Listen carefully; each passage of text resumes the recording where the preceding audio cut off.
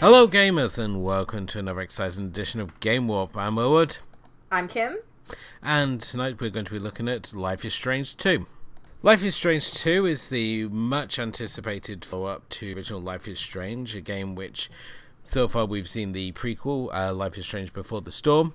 But here we're presented with a completely new story and new characters, but still working on a concept that helps build the world of Life is Strange, as we this time follow the Wolf brothers, who consist of Sean and Daniel, who, due to a unfortunate circumstance where Daniel discovers he has telepathic abilities, and an incident which leads to the father being killed in police interference, the pair set out on a road trip from Seattle to Mexico, and over the course of 5 episodes we follow their journey as they encounter various friends and foes alike while avoiding the arrest by the police force.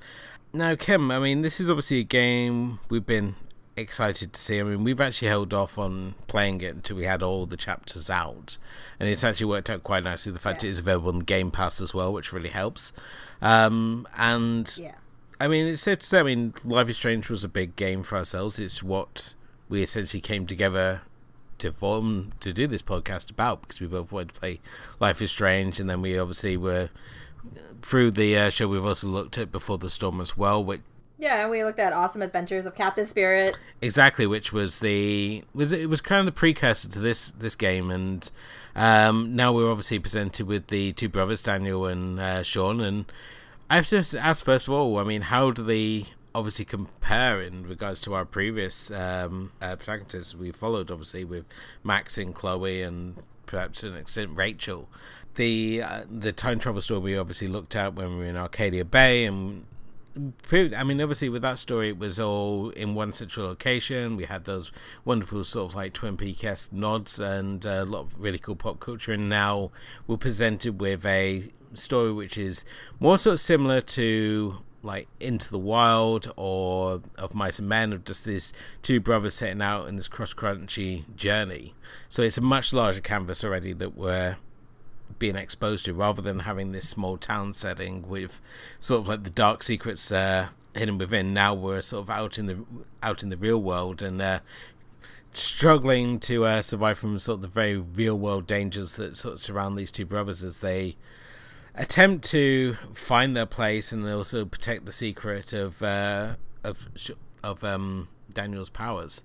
Life is Strange 2 has a much more serious tone, I think, especially because it chooses to use the America of, pretty much what Trump is building, right? I mean, a lot of the people you meet and the world around you hints towards a lot of the racism and prejudices towards immigrants and illegal immigrants and Mexicans and just in general, it looks at a lot of these little elements of, obviously I had really like, I think anytime I see like brothers on the road, it always seems like something bad is gonna happen. Maybe it's that Grave of the Firefly syndrome that I have. It is always that issue, isn't it? Whenever you've got the two siblings looking out for each other, you know that one of them isn't going to perhaps make it to the end of the story. Yeah, and I think that maybe one of the endings I think I read up on some of the endings, and I think one of the endings is that one of them doesn't make it out or something like that. But I don't remember. I didn't get that ending, so I don't know. But we'll talk about endings later. I mean, the main focus of this story, I think, lies in the fact that Sean is guiding Daniel as an older brother. He's taking care of him, and the choices that you make, in essence, is what influences Daniel's morality. So Daniel's morality is the main thing here that will affect every decision that happens after, especially like the bigger decisions, and to how he reacts to you. Like obviously in this one, you already feel right away that, I mean, I think one of the biggest things we had with Life is Strange, while it was like a wonderful story and Chloe and Max was written so well, it had less of a flexible, like you felt less that your decisions made that much of a difference in the long run. Whereas, like, in this one, you can really see that, I mean, at the end, especially when, after every chapter, we get to see, like, what choices could have happened. And a lot of times you have 4 choices that, that could have happened. And I think that that's really interesting, is that shows that Don't Nod is really, they're building that mechanic of being able to give your characters, like, your decisions actually make a bigger impact. So as you make more decisions and influence Daniel's morality, the chances of him and how he reacts to the situation and how lethal his powers are being used, or in control or not in control, is going to be a big factor that plays in as you go through each of the episode, as his powers get better and he's learned a lot more about it. Definitely so. I think certainly when it comes to these interactive adventures, I think this might be one of the deepest titles to date that we have seen. And while on the surface it may seem that you're going to obviously all end up at the same point, there's many more deeper elements to the story, such as who Sean falls in love with. As you said, will the sort of moral path that Daniel will take, and these sort of details really start coming into effect in the later chapters. While in sort of like the first 3 chapters, you think you're making choices and it's not making a huge amount of difference to the story. It's really when you get into these last couple of chapters that you really start feeling the sort of price of the choices that you've made. These connections that you have with the world around you will start coming more and more into play, and certainly in terms of like who you've got relations with, and as you said already with Daniel, it's like how he's choosing to use his powers, because early on in the game you're given a set of rules that Sean outlines for his brother, basically for their own protection, because he knows that if anyone discovers that Daniel has these powers, that they're basically going to separate them, they're going to take him away, and they're going to risk exposing themselves. So they got to live by these rules of hiding his powers and not just using them for sort of evil or for their own personal sort of gain. And it's up to you whether you actually choose to follow these rules or not. And I think the game does such a good job of putting yourself really in the mindset of Sean, where you're this 16-year-old kid who's thrust into adulthood, where he's forced to become the surrogate parent to his younger brother Daniel, who at the same time is dealing with this almost like pubescent awakening within him. He's sort of like got all these mixed feelings. He's got this amazing power. He's sort of like, am I still just like a regular kid, or am I just like this something else? Am I just this all-powerful being that doesn't have to follow the same rules as everyone else, because I have these powers and that are only getting stronger as the story is going on? So I think that it's interesting, because obviously we're not controlling Daniel, and to think that Sean has all this power to influence him, I think that a part of the story has to be on rails to a certain extent. Like, events that happen are going to happen regardless of what choice you make. It just depends, like how you get from point A to point B. And I think that, because of how you get there, that this is how the situation will change for everyone. Everyone will have a different kind of story put together in a certain way. And it's refreshing to see that, because obviously, like you said, I mean, Don't Nod Entertainment isn't kind of like a studio that is like, Quantic Dream or something, who makes, Heavy Rain and Detroit Become Human, or games with, so much more budget behind them. And yet, Life is Strange 2 is able to use that budget to kind of still grow. I think that's the biggest thing, is just seeing them, be able to use those mechanics of, choices and dialogue to a certain degree. And the dialogue is pretty decent. I mean, like, a lot of like how things are going is good. I just feel like with anything in Life is Strange, there's always this element of just like, no matter what choice you make, you're gonna be doomed. Something bad is gonna happen, and that's like the most unsettling thing. It's like choosing what's the lesser evil here, and I think that's one of the things, is that maybe there should be a little bit more of like a reward, but not like always every decision you make. Because I think at a certain point in episode 1, I got really frustrated And I was like, what is this? I'm being such a nice person here. I'm trying to do the right thing, and then I still get screwed over.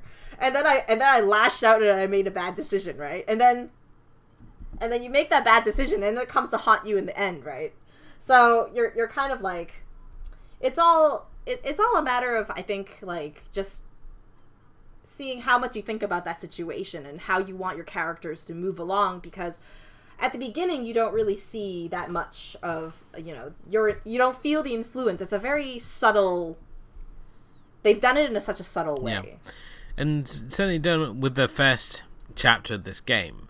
It's all about testing your own morality. There's certain moral choices that you have to make throughout the first one, and it really sort of establishes what moral line you're going to follow, because you have the option of, like, do you steal money from the family fund jar to fund it out in? Do you steal the beer? And you do take certain things, and it like comes down to, you have this conversation with your father, and it's sort of like, do you admit that you're going to be doing these things, or don't you admit to them? And it kind of rewards you for being honest.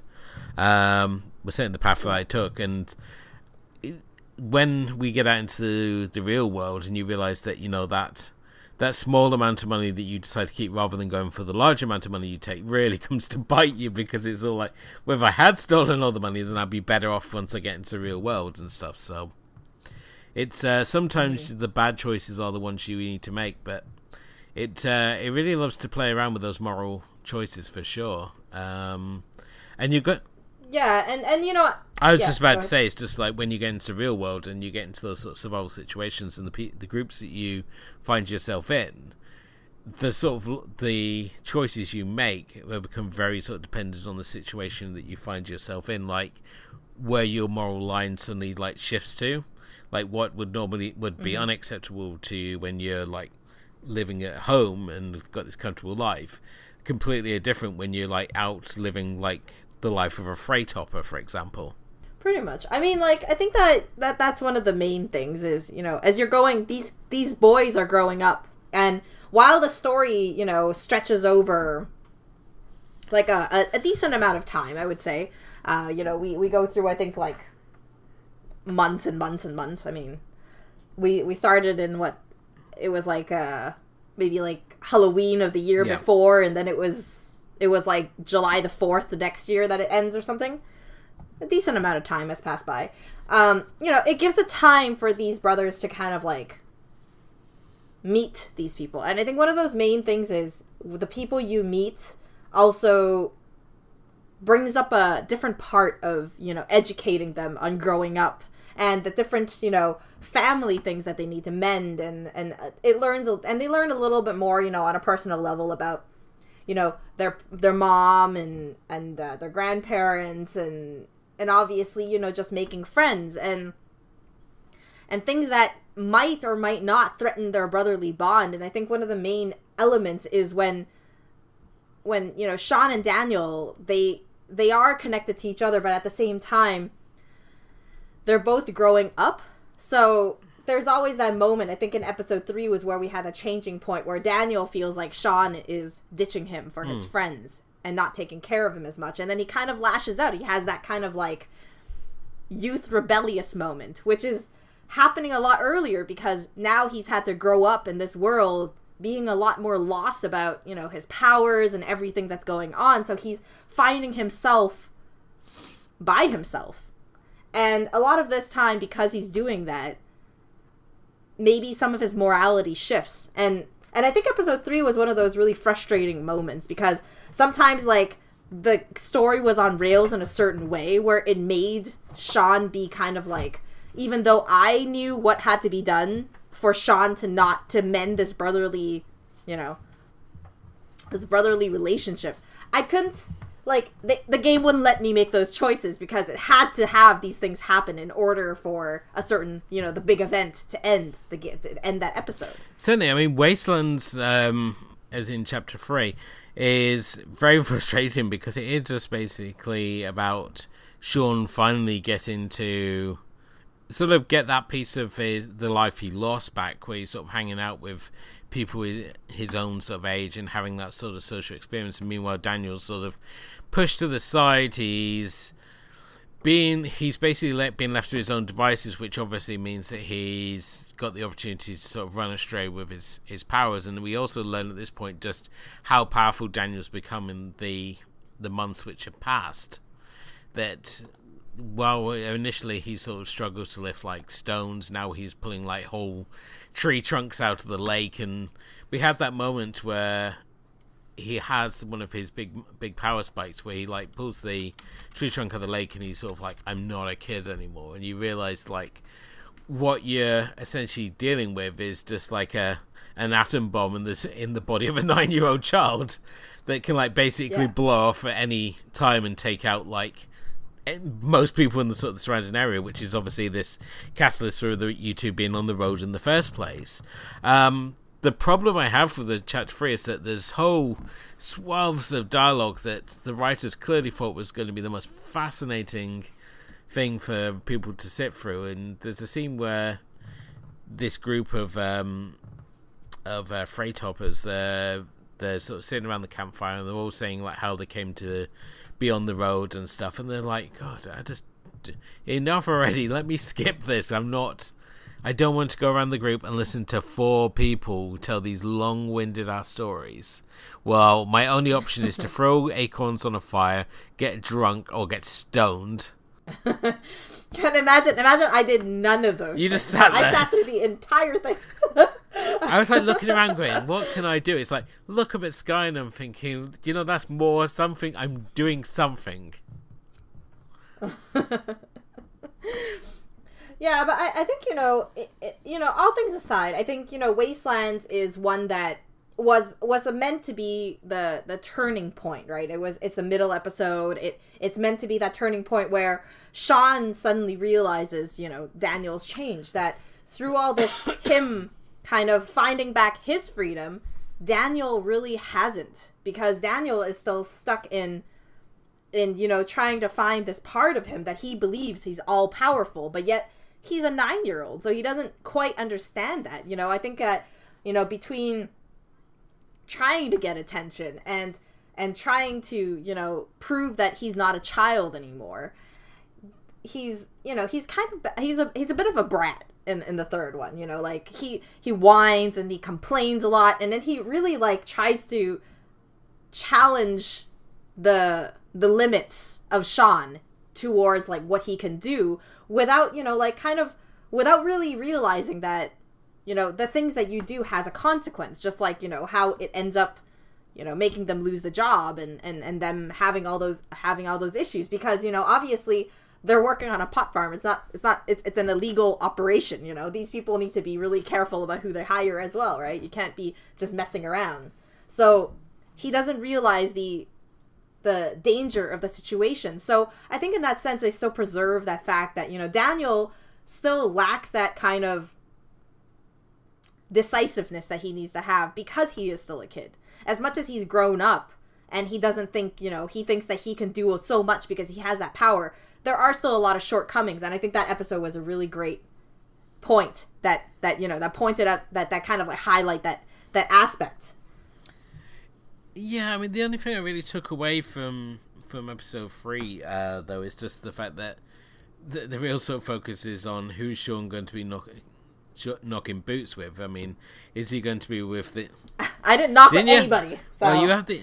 This is... I didn't go swim in the lake. I got the choice to go swim in the lake with Cassidy, and I didn't do it. So, and then I know that I was reading up that you could have kissed Finn or something like that, and I didn't get that option, so I didn't do that. Episode 3 really sort of makes a lot of character choices for Sean of where you're going to be. I mean, you can get a haircut, you can get a tattoo, you can choose to have a relationship with Finn, who's just annoying as all sin, or you can go knock boots with the hippie chick Cassidy, who's sort of the better of the two bad options here. And yes, you can totally screw that up, or you can, as I said, go have your moment with her, which it had some minor backstory. I mean, these sadly, neither of them are going to end up being characters which follow you on your journey. I mean, this is always about Daniel and Sean, this journey. It's never really about anyone else sort of tagging along. You encounter people and they sort of drop in out of your journey. Like, you meet like a travel blogger named Brody, and at the start of each episode, it retells the events of the previous episode, but in the form of like a Ghibli sort of storyline where you've got these two wolves.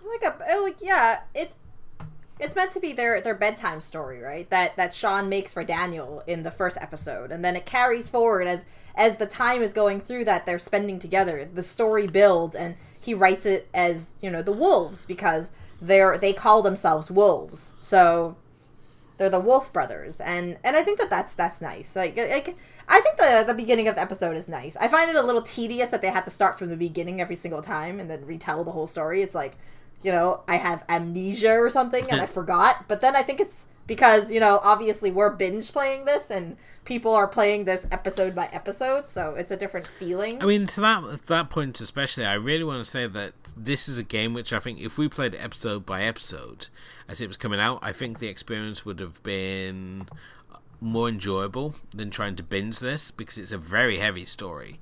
It's like trying to consume like 5 heavy meals in one go, where it's supposed to be like a series of like a dinner parties that you attend. You like go and you have this experience, and you go off and play something lighter, you know. Go play Spider-Man or The Division or something like that, so where you get some more involvement in your gameplay.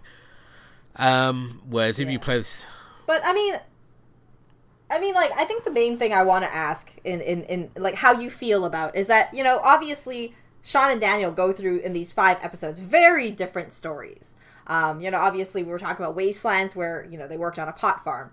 But then, you know, we go into, you know, Daniel gets caught in a cult, and then we have issues, you know, we go live with the grandparents, and then how do you feel about, you know, all these stories? Like, do you feel like they add meaning because of the different pit stops that they made and the people they meet? Certainly when you look at it as a bigger picture. So when you're playing through, it seems like a lot of times it's like, oh, it's another tedious sort of stop off. It's sort of like, I really want to be getting on to the next thing. But when you look at it as a larger picture, then all these events sort of really sort of add up and make this sort of fuller story.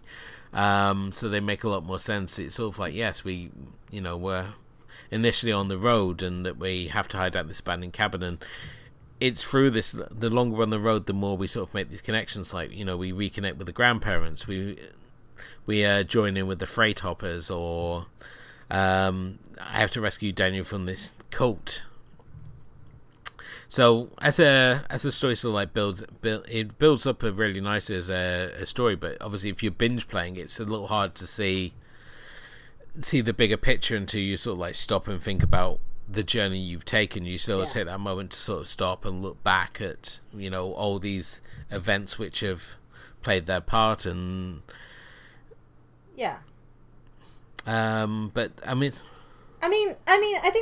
the thing is, you know, it's how you feel about. I think Life is Strange 2 does something a little bit different than Life is Strange in general, or the 2 previous games, is that Life is Strange 2 is a much more, like I said in the beginning, it's much more serious.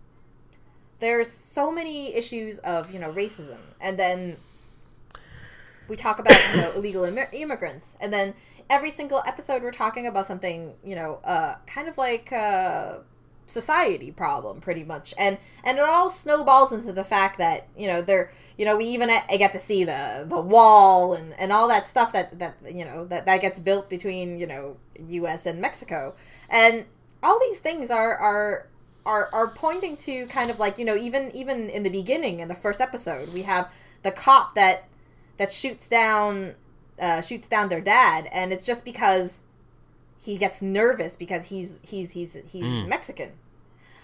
And all these issues are pointing to, you know, actual problems that, you know, actual issues that are going on in the U.S. and actual things that are going on about, you know, towards all these things. And I feel like, you know, to a certain extent, Don't Nod is trying to use games to, you know, kind of raise an issue of the morality of different situations, of how you should treat certain situations. Because I think in the end, one of the biggest questions you have by the end is that everybody questions Sean also throughout is, if he did nothing wrong, why did he run?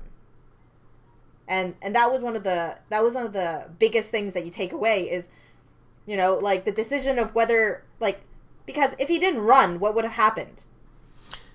We wouldn't have a game, obviously. But if he didn't run, I mean, would he have been, you know, would he have been accused of killing the cop? Because obviously the cop was killed because, you know, we can only assume the cop was killed because suddenly Daniel's power awoke, and then it just like caused a huge, you know, huge disaster, right? That's right. I mean, it takes that sort of typical idea of powers awakening for a moment of a trauma, because it's always the same. If it's a male character, it's always a moment of trauma that triggers the awakening of powers.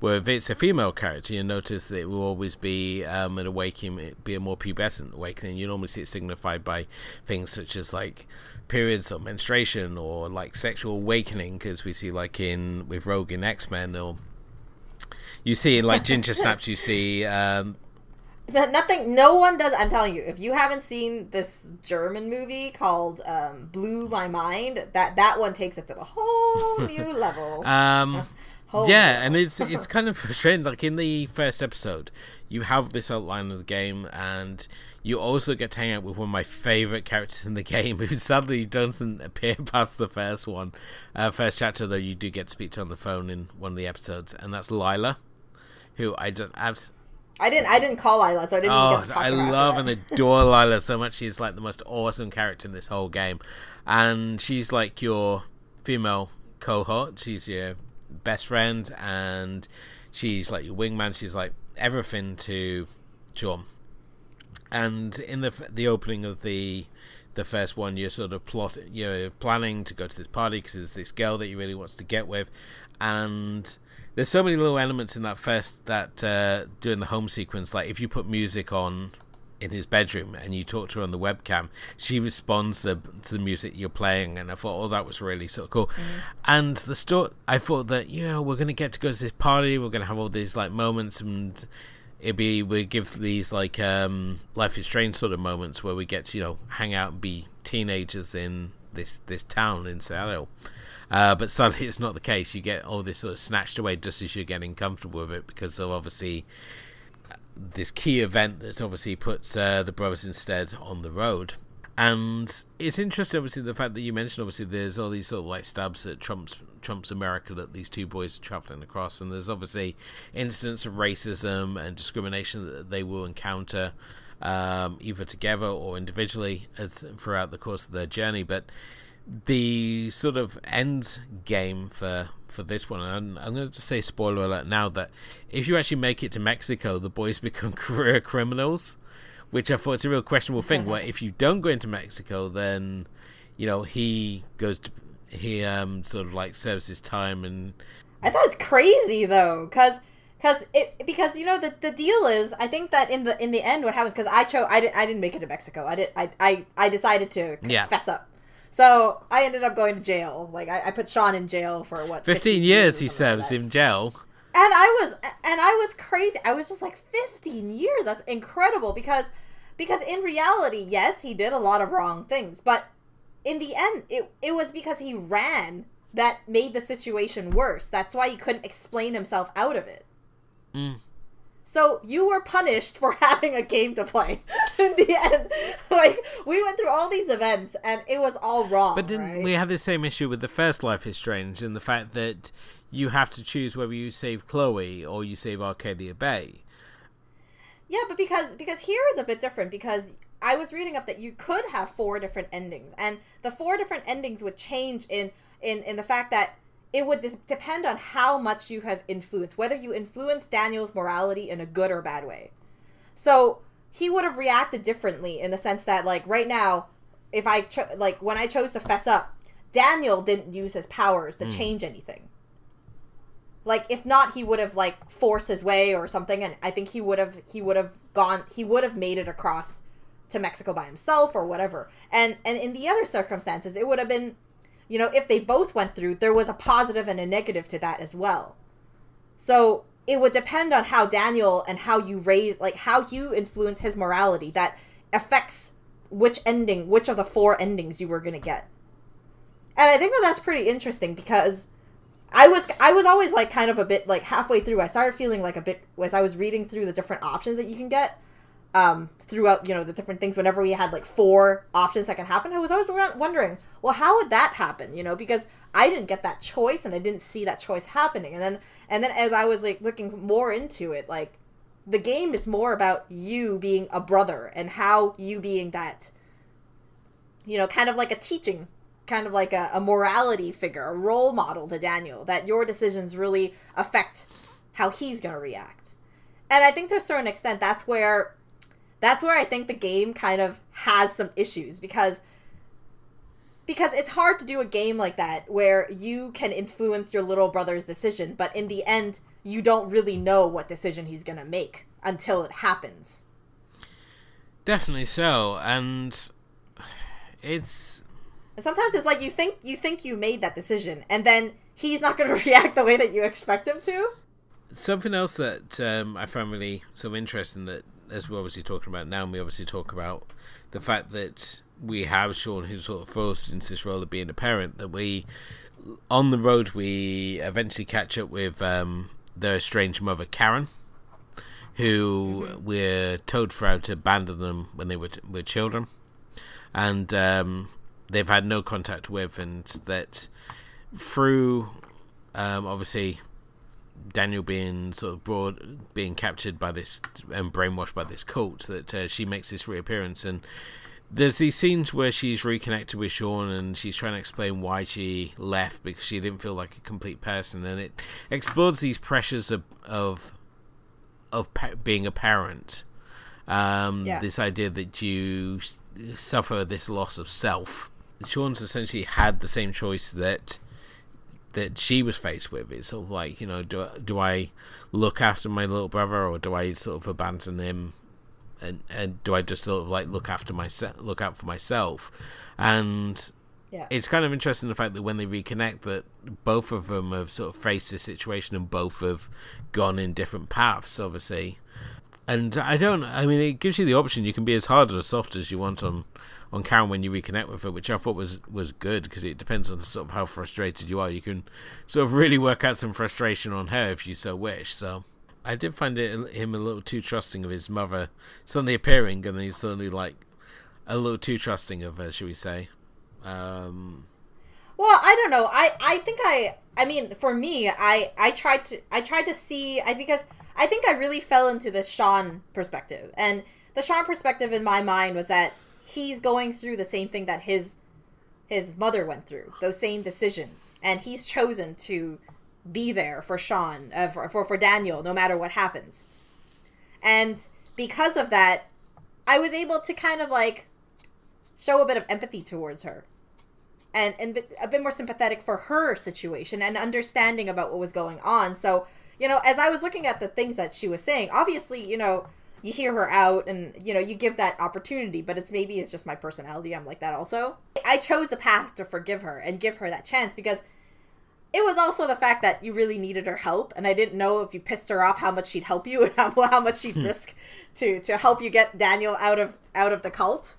So, you know, like, a lot of these things play into, you know, like, obviously anything choice driven is always about the relationships that you have. And you just never know how much of the bridge you can burn, right? Definitely so. I think this is a thing, even though you know that the game is essentially on rails for a lot of a good majority of it, there's still this feeling that if you piss off the wrong people, that you're going to lose those paths.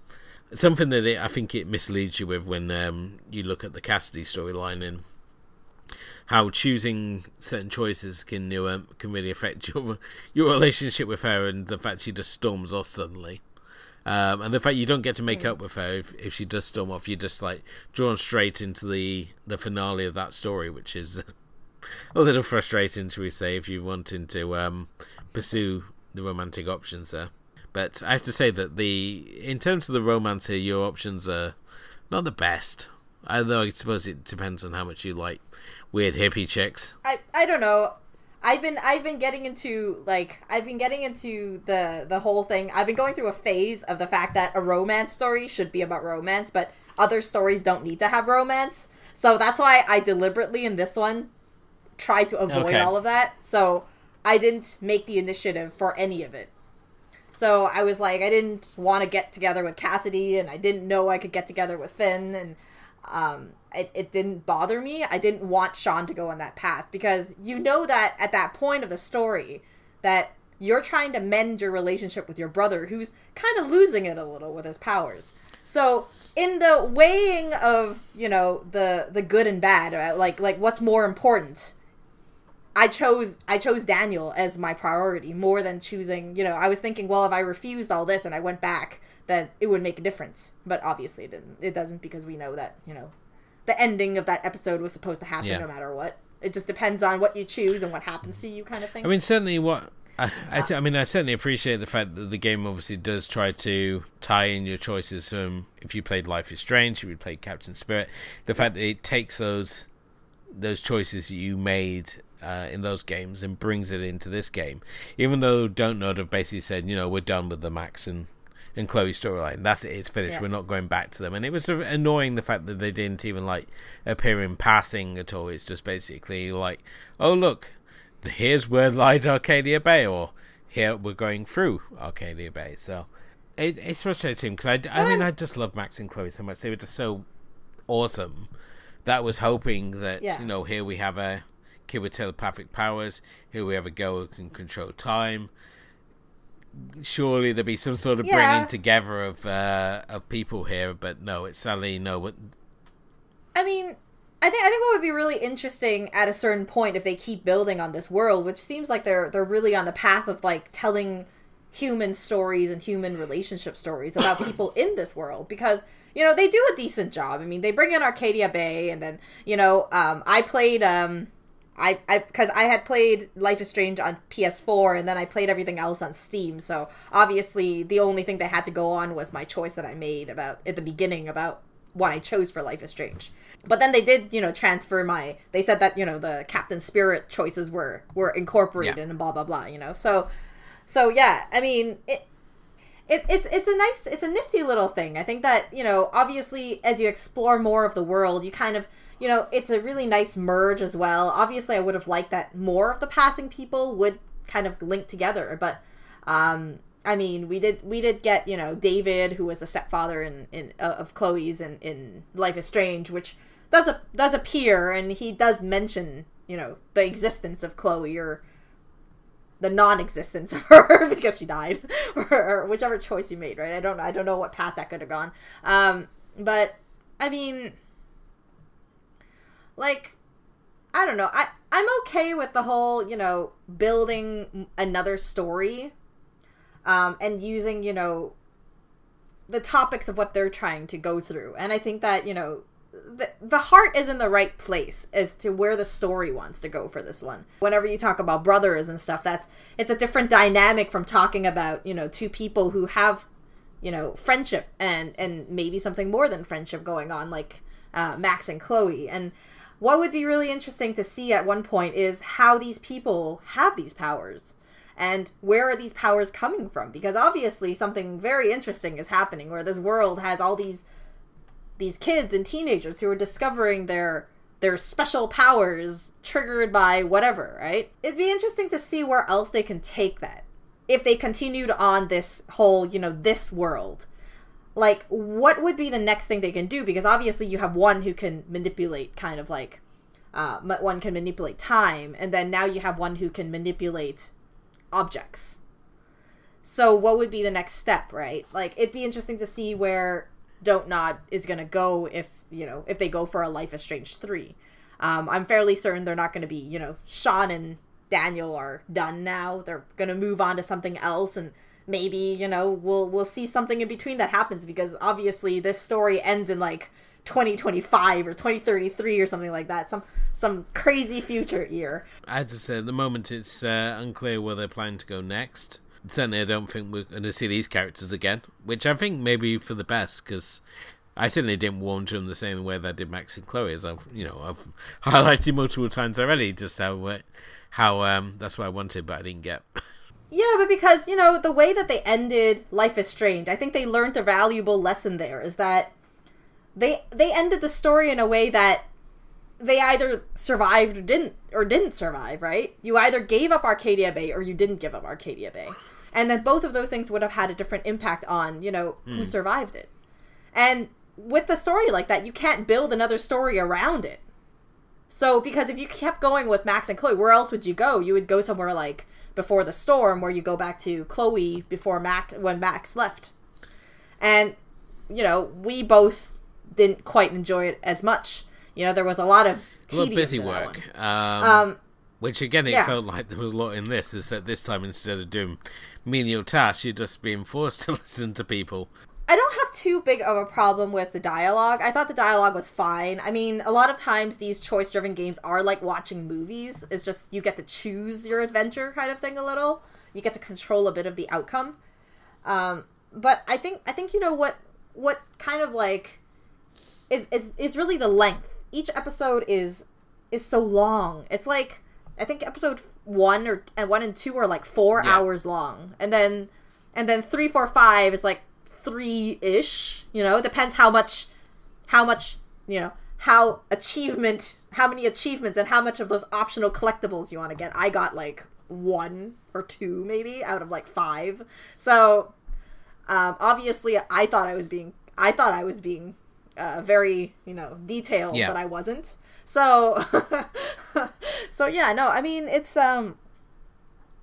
long, like, to jump from the previous one, which was like, an hour and a half to 2 hours long, a 3-hour episode. And, you try to, whenever you play these games, you try to do an episode in one sitting usually, right? But in this one, 3 hours is long. I don't even go to movies that are 3 hours now in the theaters anymore, so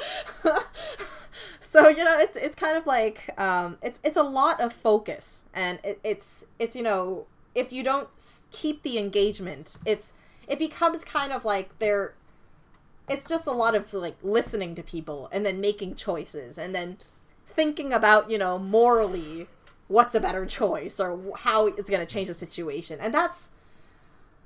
And over a 3-hour period, that can get a bit tough, right? And then, in the course of the game, you played like, 13, 15 hours or something like that. And that's just crazy.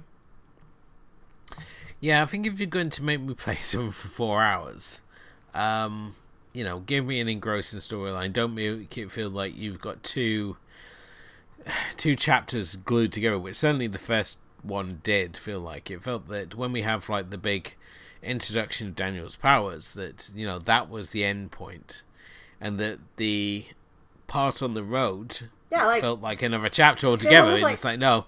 It was like 30 minutes was the prologue, and then hey, another 2.5 or 3.5 is gonna be your main roads episode, yeah, and it's right? sort of like, you're gonna go on the road, but you're just going to meet like the worst people, and then even when you think that you've got like a little bit of hope, the game sort of snatches away from you, like with Mushroom the dog. So that Life is Strange 2 is a bad game. I think that they've definitely improved on, say, game mechanics and the choice driven elements, and that whole the branch of the game is the branches that it has is definitely much more thorough than the first one.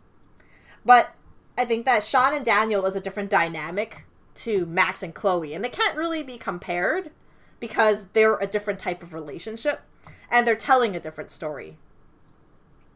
Over a longer period of time. Like, I appreciate what Sean and Daniel, what they've gone through and whatnot. But at the same time, I think that in the end, it's really whether you believe that they should have ran away in the first place. Because I think that everyone they meet who asks that question has a really valid point, is that what was their decision to run away in the first place? Like, was it fear? Was it panic? Was it... Because, obviously, at the end of the first episode is when like, they finally realize that all this happened, like, all the cop died was because of Daniel's power. before that, they ran away. They didn't know what happened. They were unconscious. They woke up. He just took Daniel and left. Yeah. So, you know, there's a whole thing of, you know, what triggers his powers, and then, you know, how to control it, and all that sort of things that happens. So, you know, what was, you know, did he think he killed the cop? Was that, you know, I was kind of waiting for that left shoe to drop, like at the end where it would be like, oh, Sean actually has powers. He was the one who triggered the whole thing. Well, I kept waiting, you know? For it to happen. But, you know, such as the scene where you encounter the racists in chapter 4. That you got this whole backdrop there, and you got to see the thunder and the lightning out in the background, and you've had this moment which is similar to the one which triggers Daniel, with this sort of moment of violence and extreme trauma, where he's just like, the pressure's just been increasing. As I said, you see the storm clouds rolling in, you see the whole mood and the world around you sort of like tense up, and then you think, right, this is going to be the moment his powers are going to trigger, and he's also going to have powers, and these two wolf brothers are going to, you know, have the psychic ability, and we're going to see him like totally destroy these two guys. But no, he gets his ass handed to him, and then you're basically dumped down the desert, and it's like, oh, great. But that was the thing, was you know, I don't know if it was deliberate to kind of like make you have that kind of guesswork, but if it was, I have to say, Don't Nod, big applaud on, you know, really leading me on. And then not living up to what you were leading me on it, right? Yeah. but you know, I'm a little mixed right now. Like, if there was a Life is Strange 3, would you still be intrigued? Because it feels like right now Don't Nod is kind of like, you know, Life is Strange was kind of what got them really famous, obviously, because, you know, we've talked about Remember Me, which was their actual first game. And then we talked about, you know, obviously all the Life is Strange games. But in the middle right now, they're coming up with, you know, they're teaming up with Bandai to do Bandai Namco to do a game as well. And, you know, we're seeing Don't Nod pick up a lot more different projects. Obviously, you know, at one point I hope that we'll be able to review Vampire or something, something that's, you know, completely different from this game. But, you know, if there was a next Life is Strange 3, which I'm not sure whether there will be, but would you still be interested? I'm interested in playing it, especially if we're going to continue this path of just introducing new characters each time, because if it was more the Wolf Brothers, then I wouldn't be playing it, because I don't really care about these characters the same way they did with Max and Chloe. And I think when it comes to this sort of game, it just really needs to, it works best in like the small town setting, I think, rather than trying to put it on a larger canvas, as it just felt like there was so much filler here, and they just felt that there's so much of the canvas that was just being left unpainted here with this larger picture they're trying to say. Whereas when we were in Arcadia Bay, it felt like this real full like picture that we were being painted. We had interesting locations, we had these secrets that we were uncovering as we went, and each location felt that it was like fully fleshed out, that you could properly explore it. And here, a lot of locations just feel like you're on a straight path, and you can't really, you know, go off the path because there's nothing to see. It's very much, it's like the perfect analogy for it. It's like the scene in chapter 4 where we were walking along the desert road.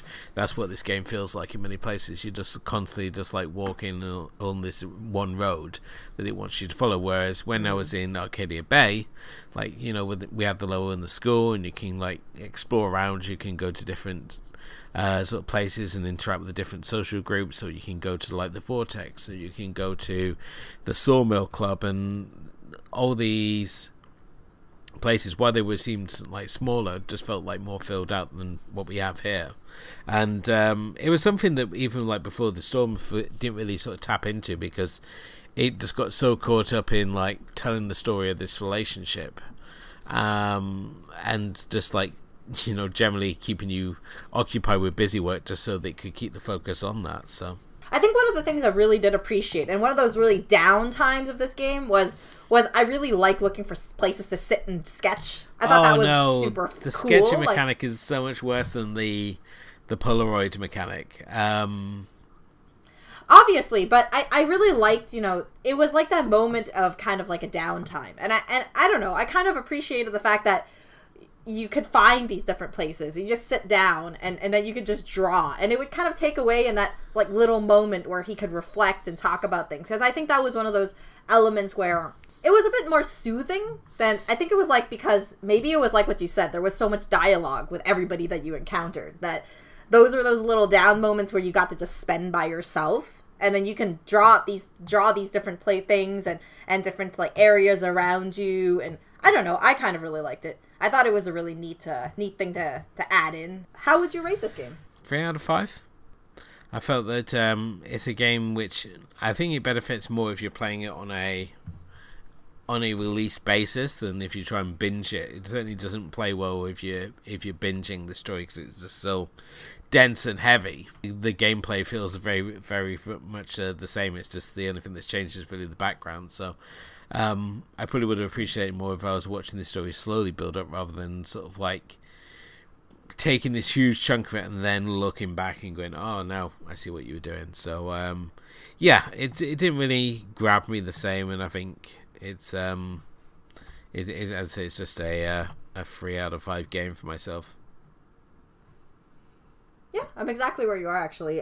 Maybe for a little bit of different reasons, but I mean, because, you know, there were certain things I really appreciated, you know, the more, you know, the better choice-driven system, and obviously there's you know, the, you know, just more options that you could have gone, and at the same time it was like there were these little knickknacks and the idea of, you know, bringing in that whole morality of the situation. There's pros and cons to it, obviously, like I talked about before, but I mean, it's just a little bit too lengthy and a little bit too much, I think. But I think that, you know, a lot of this is because, like, I binged it. I binge played it, and I think that, you know, the score might have been a bit higher if we were rating it, like, episode by episode release. And like giving us time to kind of digest each one before we moved on to the next one. Because essentially, I don't know about you, but I played it in like over 5-6 days or something like that. About the same. I found myself having like to take a break and just do something else because it just bummed me out so bad. Well, yeah. So I think that about wraps up this episode, right? Yeah. So if you enjoyed this episode, please like, share, and subscribe. You can obviously listen to the podcast on all good podcasting platforms. We are on Anchor, we are on Spotify, iTunes, Google Podcasts. Wherever you find good podcasts, make sure you hit the like and subscribe button there. And leave us a review, as it really helps raise the profile of the show. Yeah, so you can also check all of our archives on our blog, along with other reviews and some kind of roundups and other little knickknacks of event coverages on gaming and such on gamewarpblog.wordpress.com. You can also find us on Twitter and Facebook, where we share gaming news and the likes, Game Warp Podcast. And also you can check out our gaming obsessions over on Instagram, Game Warp Podcast. Till next time, bye!